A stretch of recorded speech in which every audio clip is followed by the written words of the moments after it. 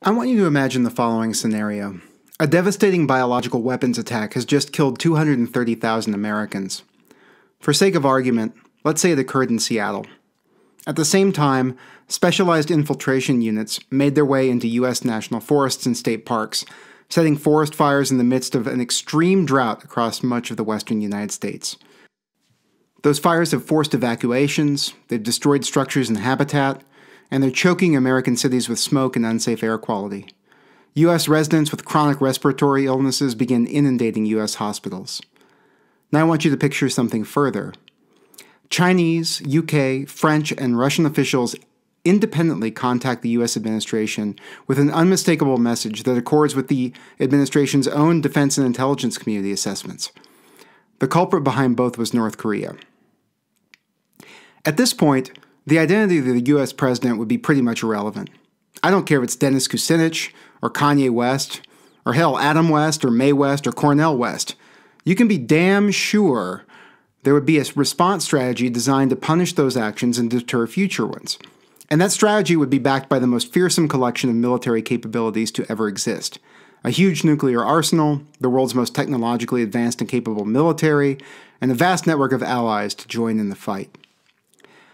COVID and climate change are effectively mounting that kind of attack, and you missed the air quotes there because you can't see me. I just described a moment ago, with devastating effects of similar magnitude. And moreover, they're not just doing it to the United States. These attacks are global in nature. Yet from the Paris Agreement, to COVID response, to even multilateral disaster response through organizations like the Nobel Prize-winning World Food Program, which is chronically short on cash, the response has been pretty underwhelming. Why?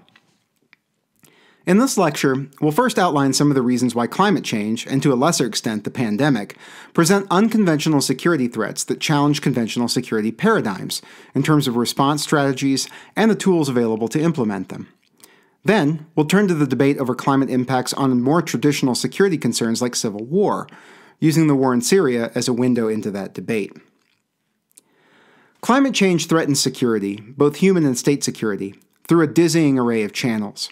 Climate change will affect access to water, food, and energy, each of which is linked to conflict risk and national security and human security interests through different channels, as well as patterns and prevalence of infectious disease, the frequency and scale of humanitarian crises, and human migration patterns.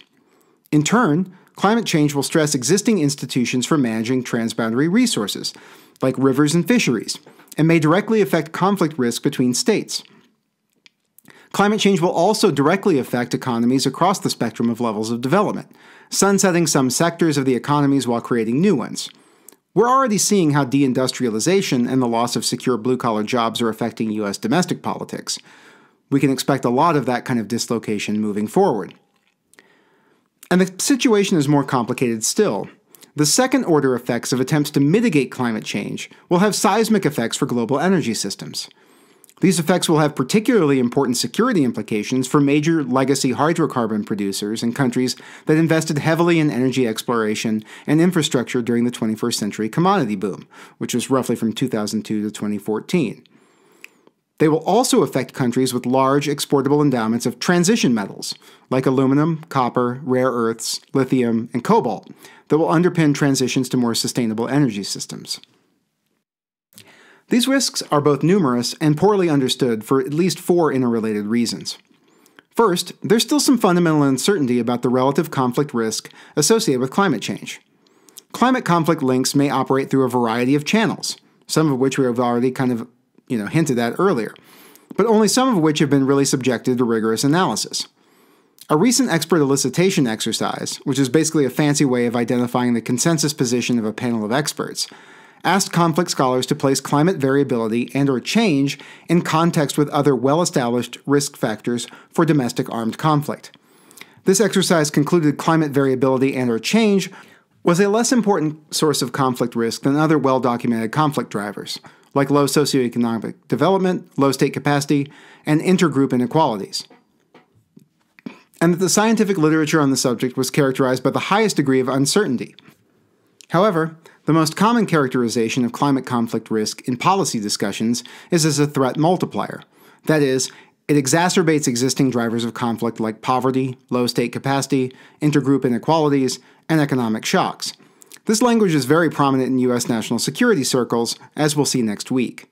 That is, climate change may exert direct effects on conflict, but likely exerts even larger indirect effects operating through other known drivers. Second, climate change does not fit very neatly into conventional security paradigms for risk mitigation or neutralization. Other emergent threats, like say the cyber domain or autonomous weapon systems, complicate conventional practices of deterrence and compellence, but do not necessarily obviate traditional approaches policymakers can bring to the table for trying to lessen risk. Those other tools, that cyber and drones, are typically wielded by state or non-state actors that can be influenced by traditional measures intended to affect the risk-reward calculation of potential enemies. For example, cyber complicates attribution of attacks for sure, but ultimately the attackers can be identified and punished or deterred from future aggression. But you can't deter a flood or a drought. You might deter actors emboldened by these climate-related events, like Boko Haram, for example.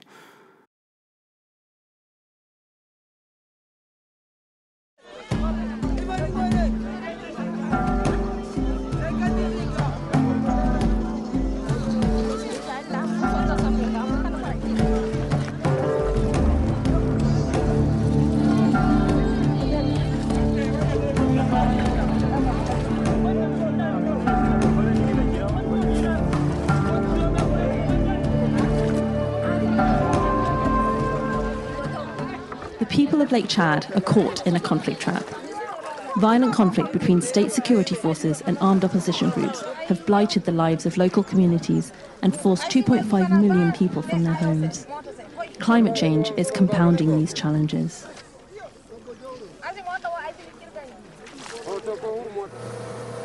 Contrary to popular beliefs, the latest research shows that Lake Chad is currently not shrinking.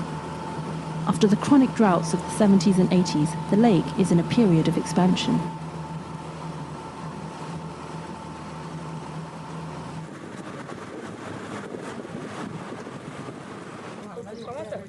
But even though the lake is not shrinking, climate change is a serious problem for the region. The population is highly affected by seasonal and interannual rainfall variability. People don't know when the rains will come, how much rain will come, or where the water of the lake will be available. The uncertainty and the interaction of climate and conflict undermine people's day-to-day lives and their jobs, reducing their ability to adapt to climate change. Where once they might have moved to a different location to farm or graze their animals when the rains failed, military restrictions mean that these options may no longer be available to them. This is decreasing their ability to cope with both climate change and the conflict around them.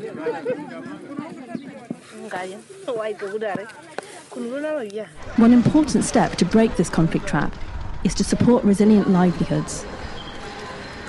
For the young, growing population living around the lake, where unemployment and underemployment are endemic, the lack of jobs and money is a major strain on resilience, and indeed one of the reasons cited for people choosing to join armed opposition groups, such as Boko Haram.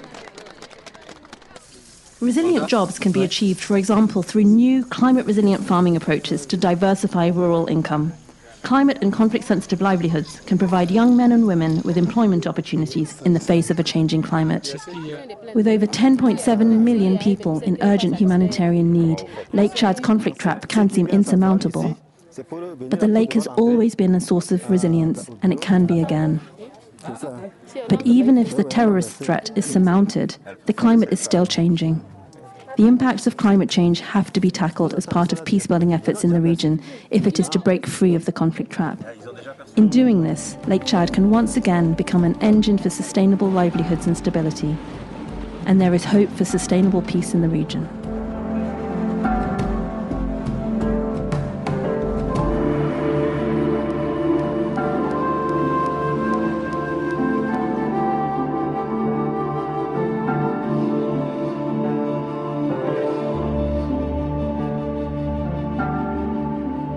But those events themselves, the underlying drivers, the droughts, the lack of livelihood security, are going to still have direct effects for human security and may necessitate militarized response.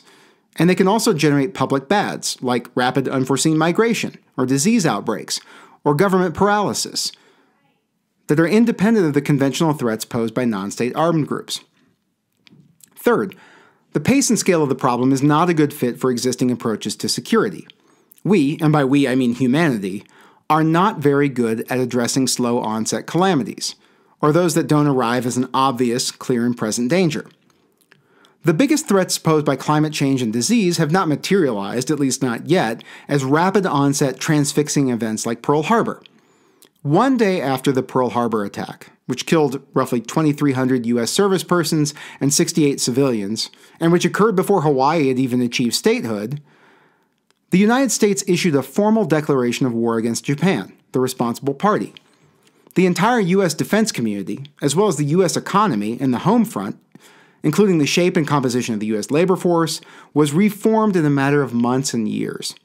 By 1944, the size of the U.S. economy had almost doubled, growing a staggering 84% in just 4 years. Both my grandfathers served in the U.S. military during that time, one as a bomber pilot and the other as a nuclear scientist, working on uranium enrichment. Heck, my grandmother had a radio show where she would give tips to homemakers about how they could grow and manage and harvest and can the harvests of their victory gardens to help conserve resources for the war effort. The United States would end that war a radically changed place, with a permanent military-industrial complex, a vast standing military and intelligence community, and the main underwriter of institutions like the United Nations, the International Monetary Fund, and later the World Bank. It was an exceptional time that required, and more importantly, elicited an exceptional response. Similarly, earlier in our lifetimes, the United States has reshaped many aspects of life in response to the galvanizing 9/11 attacks, which resulted in 2 foreign wars, a broad global anti-terrorism campaign, and a global reshaping of travel infrastructure and the travel experience. But like other slow onset problems ranging from the obesity epidemic to the chronic underfunding of Social Security, the danger is not really in death by a decisive blow, but rather through myriad smaller impacts that challenge the social and economic fabric of the country. Climate change is not really the wolf at the door, threatening to blow the house down. Rather, it's thousands of termites eating away at the frame, slowly, bit by bit, day after day, in unforeseen ways. But if left unattended, both are going to cause the roof to cave in. Finally, the effects of climate change on conflict may be large in the aggregate, but almost never are they the decisive causal factor, which stymies the development of mental models to guide policymakers in crafting responses. Arguing any particular conflict was caused by climate change is exceedingly difficult. Multiple motivations are almost always present among conflict participants, and these motivations are both stated and unstated. Also, contextual factors, like dependence on agriculture for livelihoods, patterns of exclusionary ethnic rule, and low levels of economic development affect whether a given climate shock, right, in the form of a drought or a flood, is going to result in violence. Most of the research on climatic conditions and conflict finds climate shocks raise the probability of a large-scale event, like, say, armed conflict onset or the outbreak of a war, occurring relative to some baseline level of risk, or increases in the frequency with which smaller-scale events, like a protest, or individual battles or skirmishes, or a cattle raid, occur. That is, climate shocks are probabilistically causal in the sense that they make something more or less likely. They are not deterministically causal in the sense that they are wholly responsible for the outcome. These probabilistic relationships emerge from the study of hundreds, if not thousands, or tens and hundreds of thousands, of cases using quantitative methods, including meta-analyses, so combining the results of 50 or 60 different studies together. That is, the evidence is stronger in the aggregate than it is in any particular case. Let me reason by example for a second. Does smoking make lung cancer more likely? Of course. This relationship has been confirmed over and over and over and over. We even understand the biology behind it now. My maternal grandfather died of lung cancer. He smoked until the age of 21. So was my grandfather's lung cancer caused by smoking? Well, probably not, or at least not mostly. After World War II, he worked in a lumber treatment facility where he was exposed to inhaling toxic chemicals for most of his adult life. That is, other factors were probably more important in explaining the outcome, even if the quote-unquote causal factor was present and may have been a contributing factor, in this case the causal factor being smoking. Now this brings us to thinking about Syria. This ongoing conflict has so far claimed nearly 600,000 lives and created nearly 11 million refugees and internally displaced persons. However, the role of environmental factors in that conflict is still pretty hotly contested. Some view it as a climate-caused conflict. Others think climate change and drought had relatively little to do with the outbreak of violence. Thus, by looking into this case study, we can present three different perspectives on the causes of this armed conflict. The first is kind of the Malthusian, or we could say the environmental determinist narrative. The second is a revisionist narrative, which counters that the case for environmental causes is pretty overblown. And finally, what I would argue for, which is a synthetic perspective that attempts to bridge the differences between the two. In doing so, it highlights how environmental factors can be important in creating grievances, but focuses our attention also on the contextual factors and the importance of government policy responses that determine whether these grievances will result in conflict. So let's start with the Malthusian perspective. Now, you hadn't thought I'd forgotten about our pal Tommy Malthus, had you? In 2011, Syria was not really considered a likely candidate for falling into civil conflict. The country had just experienced nearly 30 years of political instability, albeit pretty brutally imposed, under the al-Assad dynasty, with power transferring to Bashar al-Assad from his father, Hafez, who died in 2000. Though the country is predominantly Sunni Muslim, the al-Assad family is Alawite, an offshoot of Islam that considers itself a separate religion. Now, Syria is comparatively poor, with the GDP per capita ranging from about $725 to roughly, about $2,000 between 1994 and 2007, though it had been experiencing a pretty significant economic surge in the last 5 or 6 years preceding the onset of the war. Syria had been considered a very militarily capable state and had a really vast kind of security apparatus used largely to squelch domestic protest and jail political dissidents. Though Syria was much less agriculturally dependent than most states in sub-Saharan Africa or South Asia, 50% of the population still lived in rural areas. From 2006 to 2011, Syria experienced one of the worst long-term droughts in the history of the Fertile Crescent, with climate scientists calling it the worst in the instrumental record. That's a pretty long time at this point. Further analysis would link that drought to climate change, arguing that climate change has made this kind of extreme drought much more likely than it used to be. Particularly agriculturally dependent regions like Hasakeh in the north saw 75% of their crops fail, and herders lose 85% of their livestock. These losses left approximately 1 to 1.3 million Syrians food insecure and made their rural livelihoods pretty unsustainable. Fleeing that drought-imposed hardship, more than 1.5 million people, mostly agricultural workers and family farmers, moved from rural areas to cities and slums and camps in and around Syria's major cities: Aleppo, Damascus, which is the capital, Daraa, Deir el-Zur, Hama, and Homs. Many of these migrants were young men accustomed to farm work who had found their employment prospects dim in these urban centers. If you're used to, pulling weeds or plowing fields, you're going to have a rough transition to office work or, potentially driving a taxi. Successful farmers and farmhands became unskilled, lowly paid laborers or unemployed almost overnight. This mass rapid migration placed significant strain on these urban centers, especially as food prices skyrocketed across the Middle East and North Africa. Taking cues from the Arab Spring uprisings in neighboring countries, and angered by spiraling food prices related to Russia's drought and wildfires, some of these young men and women began protesting the al-Assad regime, demanding the release of political prisoners in March 2011. These demonstrations began peacefully, but escalated to violent clashes as the security forces responded in a very heavy-handed manner. By July of 2011, these clashes had erupted into a full-blown insurgency.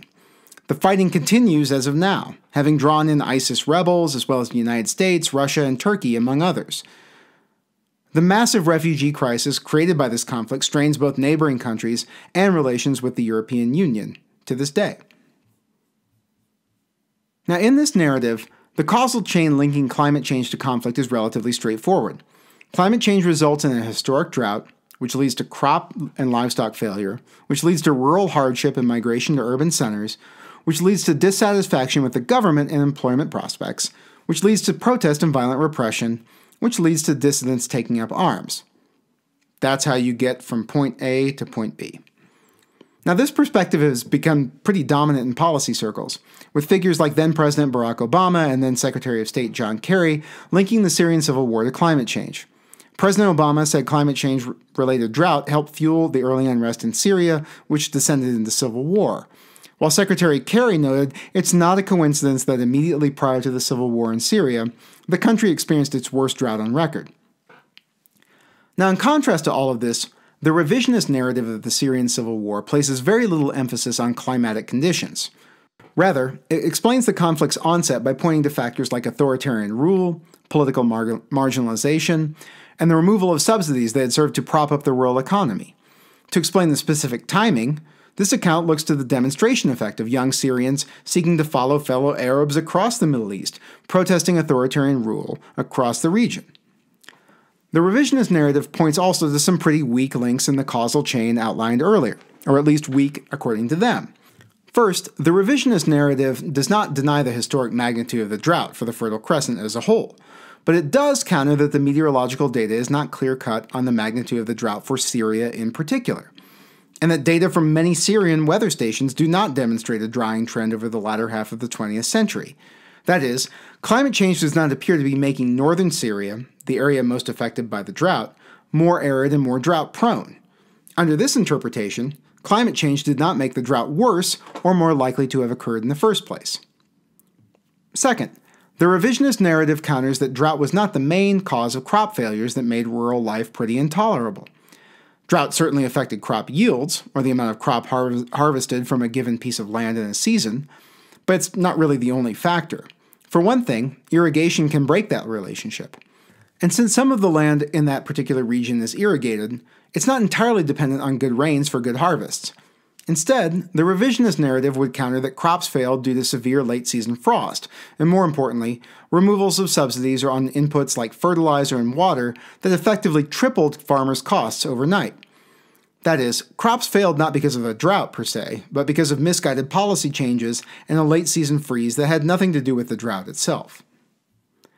Finally, the revisionist narrative doubts the importance of drought-related grievances and drought-affected participants to the initial uprising.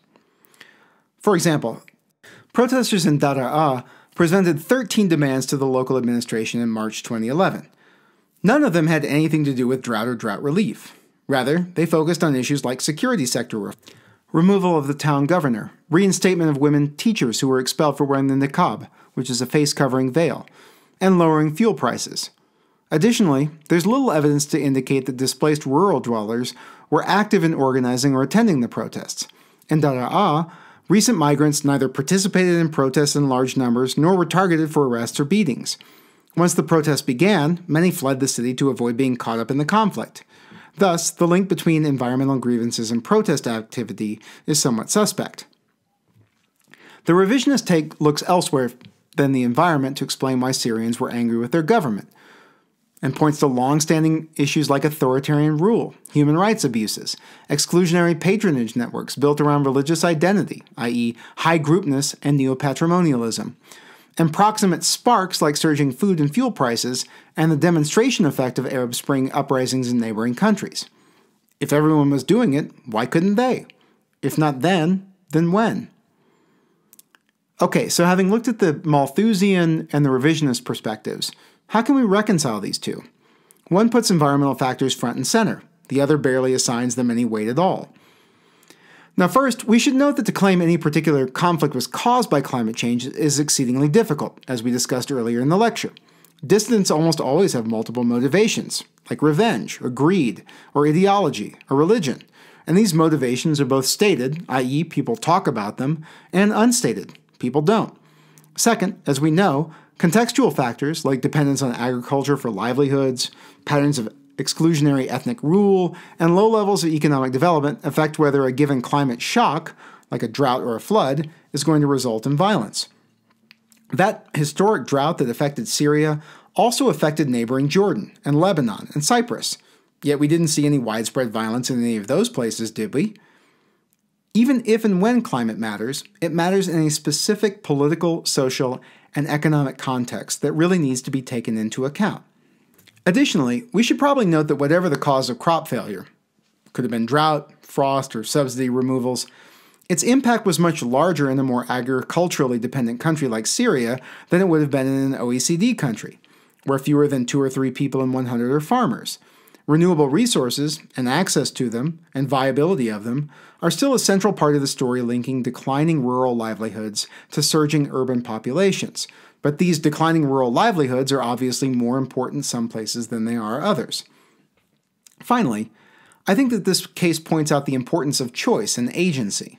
In times of crisis, governments can use policy levers to ease the pain associated with environmental or market-based shocks, or they can choose not to. Facing rising discontent in urban centers, the Syrian government chose to respond the way most authoritarian governments do, by cutting back on social services for rural dwellers and attempting to concentrate benefits on urban ones. The strategy really ultimately backfired. It caused urban migration and created a problem that didn't exist in the first place. And it heightened grievances in rural areas and encouraged those people to ultimately voice those grievances in their new arrival destinations and cities. Okay, so based on all of this, did climate change actually cause the Syrian civil war? We'll discuss that more in class.